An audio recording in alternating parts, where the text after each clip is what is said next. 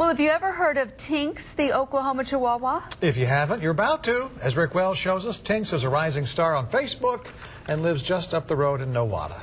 He's gained a few ounces. This is Tinks. She's 3 years old and a growing phenomenon on Facebook. Kindred spirits. As of today, she has almost 1,500 fans. Farthest fans, one's in South Australia. What? Really? Yes. And one in Canada. Actually, Tinks is one of 6 Chihuahuas in the house, and when they heard we were here, well, they came a-running, hoping, I think, for an audition as a troupe of dancing Chihuahuas. Sorry, kids. We're here to see Tinks. It's a good girl. Her theatrical agent is Becky Birch-Slack, who doubles as a photographer for the Bartlesville Examiner Enterprise newspaper. Becky posted a picture of Tinks on her Facebook page, and it got such a reaction, Tinks got her own fan page. It makes me giggle when I start doing these, and I'm hoping that someone else will smile.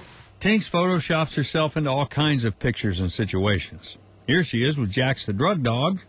Here, looks like she slam dunked herself. She wanted to ride in the Nowata Christmas parade, so Becky and husband Joe made a sign, got her in the parade, and people along the route knew who she was. So that's Tinks. I've seen her on Facebook. Like many young stars, she's got a mind of her own. Like Rock On, she says Tink On. On her Facebook page, she's a philosopher, and she tells really corny jokes. Here's one. 2 horses walk into a bar, and the bartender says, "Hey, what's with the long faces?" She's famous beyond Facebook.